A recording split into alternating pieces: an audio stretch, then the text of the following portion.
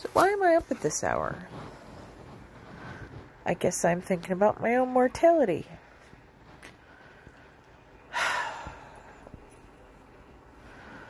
So I have a Facebook friend. I've never actually met her.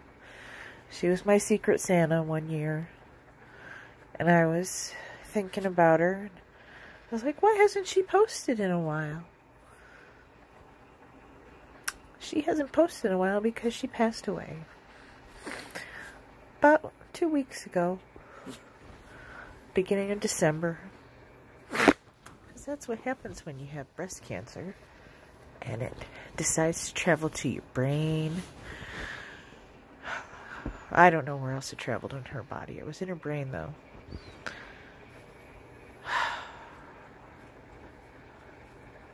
Very religious person, so I said some prayers. I know she's with God. But it makes you realize that your own mortality. Every time I'm in my Facebook groups, my support groups, because I need support. I need to talk to someone about my disease, and sometimes I can help people. They have issues, and I have knowledge. I have 6 years worth of knowledge. And every day, oh, so-and-so passed away. So-and-so passed away. Sometimes I just don't look. I just scroll past because it's just like, 116 men and women die of breast cancer every day. Over 40,000 people every day. Someday I'm going to be in that number. And it hurts me. I know I'm going to go to a better place. I know all that. Doesn't matter. I still want to be here. I'm not done. Christy had 2 kids. She was a teacher at a school. A school for kids. Elementary school. I don't know if they even call that anymore.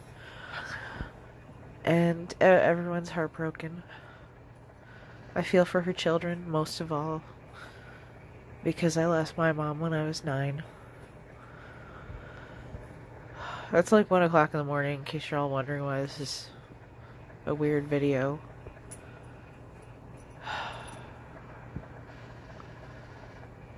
It's just heartbreaking.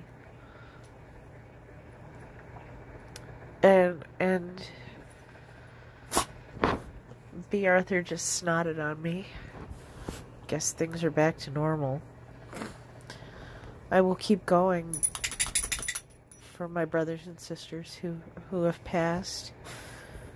I will fight this disease as long as I can. And I will try to honor your memories. Even though I haven't met most of these people in person, I still care for them.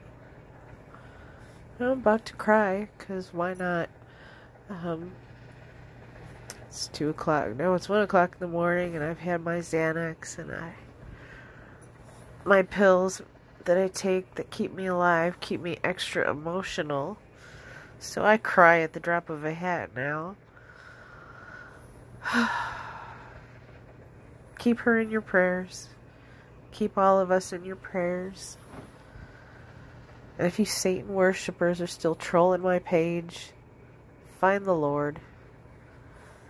Keep us in your prayers. Nobody wants to die young. Nobody.